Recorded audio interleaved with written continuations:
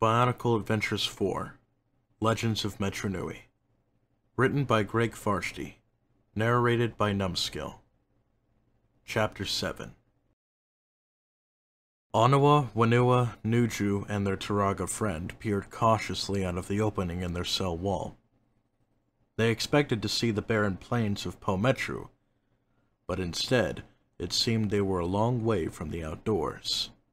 Their cell was inside a huge underground cavern, resting on an island of its own in the middle of a sea of sand. Stranger still, the cavern was empty. No patrols. No slobbering Rahi ready to hunt down escapees. No one. "Why aren't there Vaki guards?" asked Onawa. The silence unnerved him. Somehow, the Toe of Stone felt they were in worse danger now than when they had been locked up. The Turaga did not make him feel any better. "Perhaps none are needed," the Wise One said, a hint of warning in his voice. Still, an escape is not an escape if one never leaves the cell. The four allies slipped through the gap and began trudging across the sand dunes. It was tough going for the Toa Metru, for their added weight caused their feet to sink deep in the sand. They had been journeying only a short time when they saw the sand up ahead begin to move. What began as a subtle shifting of sand grains rapidly evolved into a huge dune coming right for them, accompanied by a monstrous groan. "Now I know why," said Nuju, as he and the others fled. But there was no way to run far enough or fast enough to outrace what was chasing them. Behind the Toa, a massive form broke through the sand. The huge, horned, worm-like beast was known as a troller, and it was one of the most feared creatures in Metru. It lived far beneath the sands, emerging only now and then to feed. No Pomatoran had ever stayed in the vicinity of a troller long enough to find out just what it ate, but its gaping mouth was large enough to swallow an entire block in a Metru. Onawa felt the hot, fetid breath of the troller on his back. He turned to see its jaws about to close on him. Unbidden, his mask of power glowed once more. High above the Colosseum, Nivok circled once, twice, 3 times before swooping down. The Rahi hawk alighted on his perch in the sundial chamber. "What news, Nivok?" asked Turaga. The great bird screeched and squawked, speaking in a language Duma had mastered ages ago. He reported that Vakama, Matau, and Nokama had defeated the Vaki guards, and were even now making their way into the prison cave. Turaga moved to the darkest corner of the room. A pair of red eyes stared at him from the shadows. "This mask has been useful," said Duma. "Now for its final task." Duma took a step forward into the darkness. Nothing blocked his way, for there was no one else in the chamber. Only a shadowed mirror from which Duma's true face reflected back at him. Duma reached up and peeled off his Kanohi mask of power to reveal another underneath. A twisted, blackened mask of shadows. The guise of Metronui's Turaga had been cast aside, simply another mask to be removed.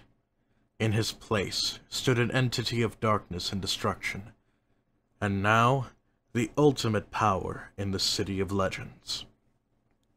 "No one must alter our destiny," rumbled the dark figure. The face of Turaga appeared on kinetic displays all over the city. Matoran paused in their work to pay attention to what their elder had to say.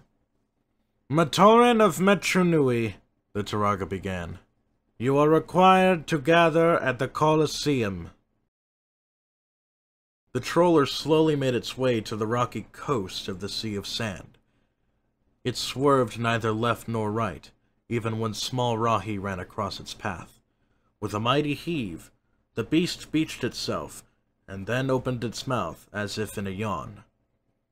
3 Toa and a Turaga emerged from the maw of the monster, gasping for air. Whenua turned to Onawa, saying, "Good job, brother. but next time, mind control's something with better breath. A tunnel led from the sand pit to a destination none of them could guess. But if they wanted to escape before any Vaki patrols came to investigate, they had no other choice. They would have to take their chances in the darkness. At least we don't have to go in there without our tools, thought Onawa. All of their equipment was stacked neatly by the tunnel entrance, including a compact item that the Turaga took for himself. Onawa found that it felt good to have his proto-pedons in his hands once more. He vowed that no one would ever take these symbols of his Toa power away again. Nuju turned from the tunnel entrance. All that lies ahead is shadow. It has to be better than what's behind us, said Wenua. The Toa of Earth took a step into the dark tunnel. Then he stopped in surprise. The tunnel was suddenly bright as day. How is this possible? He didn't see any lightstones anywhere, and he was certain none of the other Toa had one. He turned back to check. The other Toa winced as if from glare. That was when Wenua realized they were brightly lit too. It was his mask. His mask was glowing and lighting the way in front of him. Your mask power, said Onawa. Come on, replied Wenua, smiling. Our future just got a whole lot brighter. Together, the three Toa and the Turaga entered the tunnel. The darkness vanished before them, something they hoped was an omen for the days to come.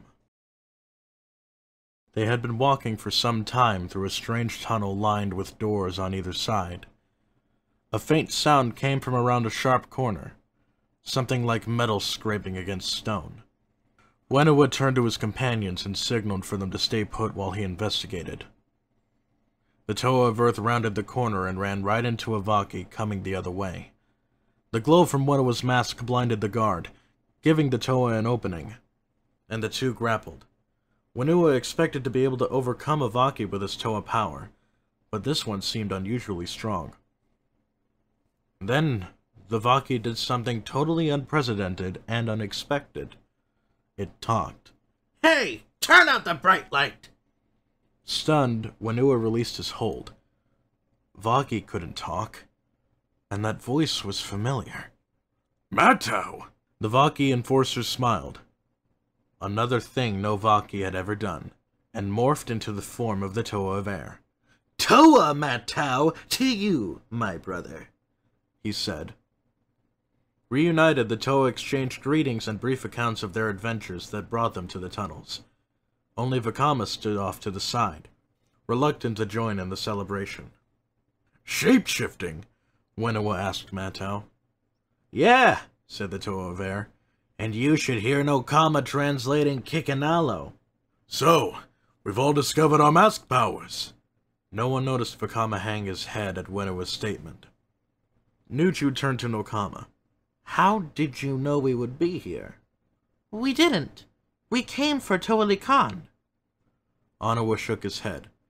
Toa-Likan is not here. The Turaga took a step forward, saying, Not exactly. All eyes turned to his small form as he removed his cloak.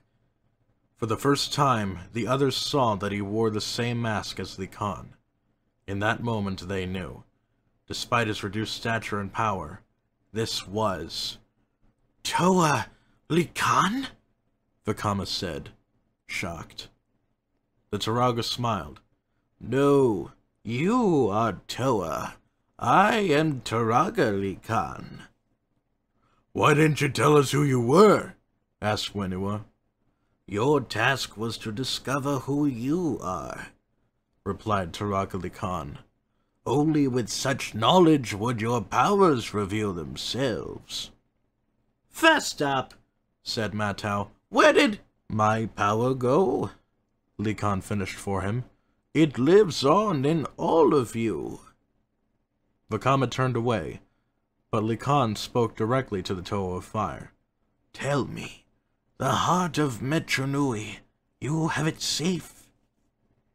Well, we're rescuing you now, Vakama answered, sounding a little confused by the question. Likan sighed. Oh, you are misguided, Toa Vakama. I am not Metronui's heart. The Matoran are. We must save them before it's too late.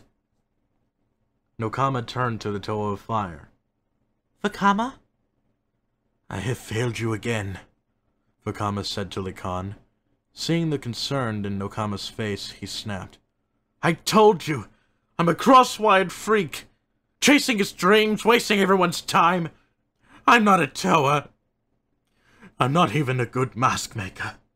Further discussion was cut off by the sound of marching feet in the tunnels. It didn't take the wisdom of a Turaga to figure out what they belonged to. Vaki! Said Matau. Run now, talk later! The group took off down a side corridor, Vakama bringing up the rear. They passed a number of huge doors, of the sort normally seen in the archives. No one could imagine what purpose they would serve in Metru. Nokama paused to wait for Vakama to catch up. Lakan shook his head and gestured for her to continue with the others. We cannot help Vakama, he said. He needs to see the dignity in his own reflection. Only then will his destiny reveal itself. Behind them, Vakama stopped short. His eyes had spotted something the other Toa had missed. Something disturbingly familiar. It was a silver sphere, just like the ones he had seen in the Vaki transport. Vakama wiped away the dust and opened the sphere. The hatch rose with a hydraulic hiss to reveal... Turaga Duma? Vakama said, shaken to the core of his being. But there was no escaping it. There was the Turaga, minus his mask, sleeping inside the vessel. In his heart, Vakama knew this was no ordinary sleep, and Duma would not be roused with a shake. Lakan looked over his shoulder at Vakama. The true Turaga Duma. As I feared, an impostor is posing as a mask we all trust. The world spun around Vakama. He knew the Turaga had been behaving oddly, but he never suspected. Another vision assailed his senses. Hundreds of silver spheres, sinister red eyes, whispered words that spoke of evils yet to come. The other Toa had turned back at the news. If this is Turaga Duma, said Anawa. You don't want to know who is in control of Metronui, Vakama replied. The sounds of Vaki on the march came from another corridor.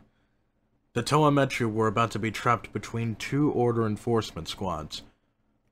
Wenawa looked around desperately, finally spotting their only avenue of escape. In here! He yelled, pulling open one of the massive doors. The Toa and Turaga Lakan rushed inside a split second before the Vaki reached the spot. Wenawa slammed the door behind them. Frustrated, the Vaki pounded on it. The door rapidly began to give way before their might. The Toa examined their surroundings.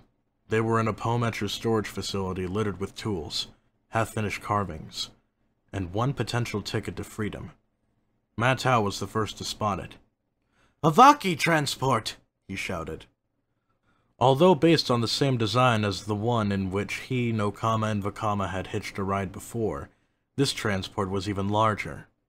Its insectoid legs looked as if they had not moved in an age, and certainly the thick coating of dust made it seem long unused. But Matau knew these vehicles well. Like the Vaki they carried, they never wore out. He took a step toward the transport, but stopped dead at a hissing sound. It came from the darkest corner of the room. The Toa Metru were not alone, and they had the worst possible company. Lorak! Shouted Turagali Khan, as the hideous winged serpents flew from the shadows. Their huge, powerful mouths were filled with row upon row of needle-like teeth, which gleamed in the light. Lorak were known and feared throughout Metronui. First discovered by Onu Metru miners years ago, the creatures had spread all over the city. They were as territorial and aggressive as they were slimy and disgusting. Dwellers in darkness, they had proved to be a particular problem for archivists and maintenance workers. But every Metru had Matoran who could share a frightening story of a Lorak encounter. Workers who wandered off the job to go exploring were warned that Lorok might lurk anywhere. For a time, the creatures were even pronounced a protected species by Turaga Duma, in hopes of stopping digging projects that might unearth more of the monsters. At the moment, though, it was the Toa who needed protection. The first Lorok lunged at Wenua, who dove out of the way. Others had wrapped themselves around Turaga Khan and Toa Nukama's hydroblades. Nuju struggled with his crystal spikes to pry two more of the beasts off his legs. It was chaos. The Lorok swooped and dove as the Toa desperately tried to dodge and regroup. Meanwhile, the Vaki continued trying to break down the door. Vakama, Metru, and Nuju finally managed to join together to form a united defense, but then all three were blinded by the radiance of Wenua's mask. Onua, mind control these things! Shouted the Toa of Earth. Onua concentrated, his mask beginning to glow, but the power of the Kanohi did not slow down the Lorak's attack. "There are too many," he said. Then do something else, said Wenua. Some Toa we turned out to be. "Someone must take charge," said Lacan. The words cut through the doubts that Vakama carried with him. Lacan was right. If one of them did not take command, their struggle was going to end here in this dusty storage room. There would be no one to warn the Matoran, to stop Duma, or bring Nadiki and Kreka to justice. "I've been all wrong," he said to himself. "A Toa is not someone who has no fear, but someone who masters their fear. Toa can doubt, and worry, and question just like a Matoran. But in the end, a Toa must act." "You found your mask powers," he shouted to the other Toa. "Now remember your elemental powers!" It was a desperate gamble, and he knew it. The Toa had used up most of their elemental powers in the quest to find the Great Discs. None of them knew for sure how long it would take the powers to recharge. What if they had not come back yet? "Only one way to know, learn," thought Matau. Shouting, "Wind!" he raised his arrow slicers, unleashing a blast of wind just strong enough to blow the Lorak off himself, Nokama, Lakan, Vakama, and Wenua. Nokama followed his lead. Using her hydroblades, she hurled a blast of water at Nuju and Onua, scattering the Lorak that besieged them. "Water!" she cried triumphantly. "We need to trap them," said Vakama. Wenua and Onua went to work. Using his earth shock drills, Wenua channeled his elemental power into the wall. His seismic forces cracked the stone, creating a gap almost big enough to hold the Lorak. Onua used his proto-pitons to enlarge the opening and smooth the stone. Vakama's elemental powers had not yet returned in force, but his mask-making tool was able to create enough heat and flame to drive the creatures into the gap. Once they were inside, Nuju sealed it shut with a layer of transparent ice. Behind the ice, the trapped Lorak snapped their jaws angrily. "We have our unity," said Vakama. "Now let's do our duty." Behind him, the door began to crack under the relentless pounding of the Vaki. They would be through in a matter of seconds, and all hope of escape would be lost. More likely, the Toa Metru would wind up docile servants of order, happily laboring under the watchful eye of the Turaga Duma imposter. The Toa climbed into the Vaki transport. As Matau had expected, getting it started was not difficult. But there was one other problem. Our only exit is blocked, said Wenua. He was right. The Toa had angry Vaki behind them, and a solid wall in front.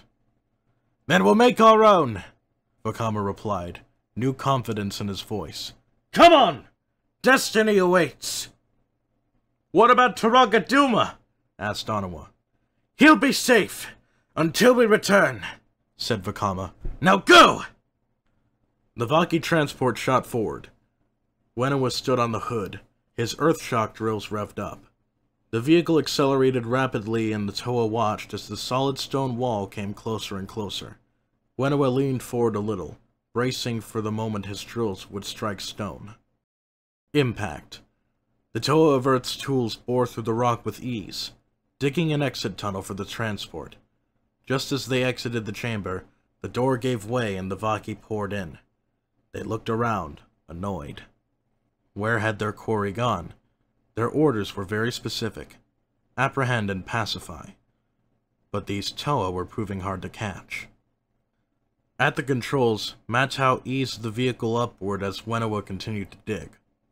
Soon they were riding up a gentle ramp, headed for the surface and freedom. Metru turned to Nokama, smiling. I see us taking a romantic ride drive. And you believe Vakama has odd visions? Nokama shot back. End of Chapter 7.